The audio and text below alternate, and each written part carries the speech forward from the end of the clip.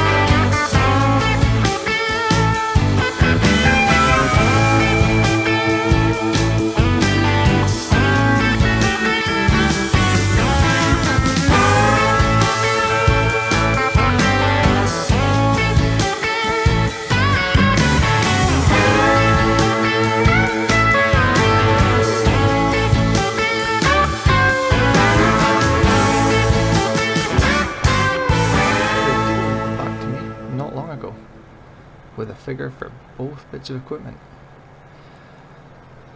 It is a good price, but I'm debating, is there enough work for it to make it worthwhile purchasing now? But then again, is it something that's going to show up in a deal in the store later on this year, or perhaps next year before we start tilling again? It is a bit of a hard one. It's a nice tractor, it's got the power to do the work. It's definitely quicker. Anyway, I can clear a big field. It does take time, but it is a lot quicker. Plus it's also a bigger horsepower tractor for a bigger seeder when we come to do seeding. It can pull bigger equipment like the cultivator we've got on. Just in general, you can use bigger bits of equipment, and with the size of some of the fields, like Field 8, that we do contracts on, it's kind of needed. So I think I may be going for it, but I'll phone the guy later on this evening and see what I'm going to do. But we'll see later on. The figures he's given me is about 330,000 for both pieces. So we'll see later on and see what happens.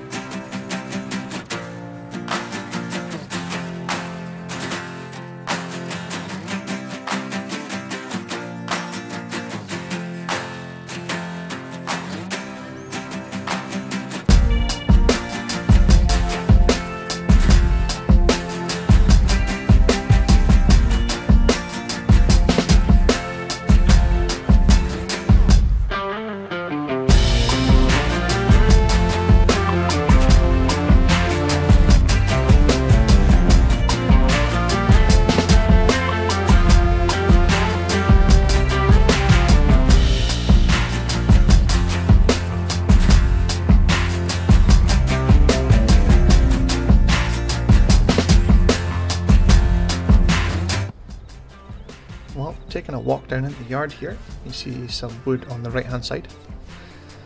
That goes with this big flat pad we've got. This is where our new shed is going. So we had guys in today, leveled this out for me, and there should be a concrete pour tomorrow. Our caravan in the corner, our diesel drums, we're actually waiting on the diesel bund. It's not all for that little generator to power the caravan. Yeah, as I said, there's a couple of bags of concrete, and there's some wood. I don't know why there's curved wood there. Must have dropped it off by accident.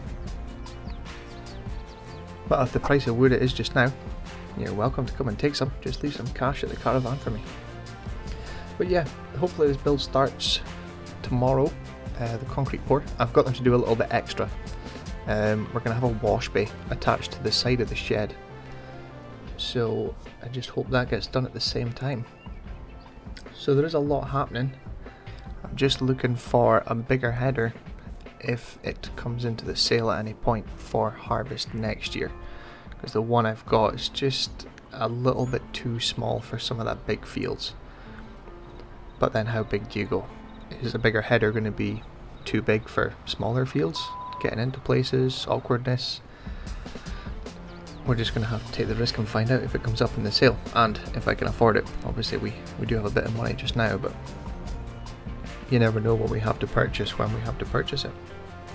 So yeah, that's the plan. Get the concrete poured tomorrow, then hopefully the shed should be up the day after. But we'll just have to wait and see. That's the start of the yard. I have got an idea for animals, I'm just not too sure where I'm going with it.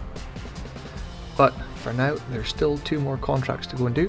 They are ploughing contracts, so I'm going to go and do them, then come back. I'll get my feet up for today.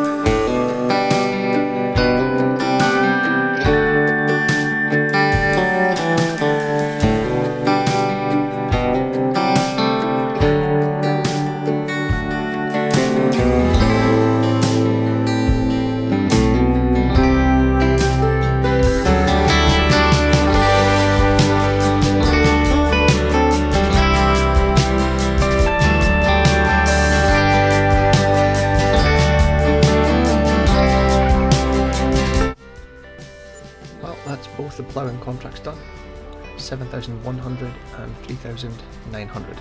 So just over 11,000 for that 2 contracts. That's it for this episode. We'll see you again next time. Thanks for watching.